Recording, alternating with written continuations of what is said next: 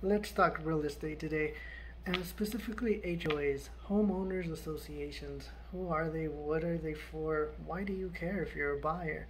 Ladies and gentlemen, homeowners associations, they exist here in Albuquerque and throughout the nation, as many of you guys have found out. Um, their main purpose is to protect the value of your home, whether you are buying or selling. Their main purpose is to do that.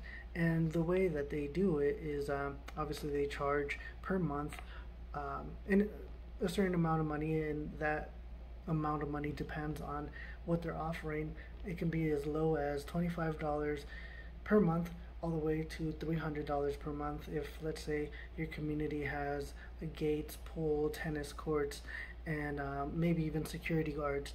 On the lower end, you might not even know that a community has an HOA because they rarely, not rarely, but they probably are not as prevalent on the homeowners as to the condition of the property that they would like to maintain.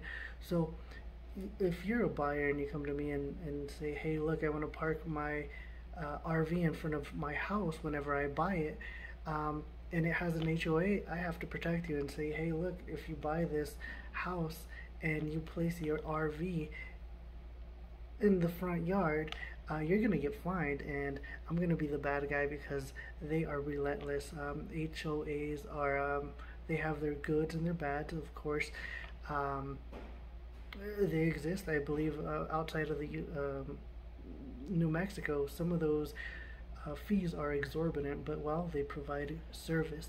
So anyway, that's what an HOA is. It's what they do. And if you're looking for a property in an HOA, I mean, just be aware there are some costs associated that have to be negotiated when you're buying that property up front in the purchase agreement. Who's gonna order the demand letter?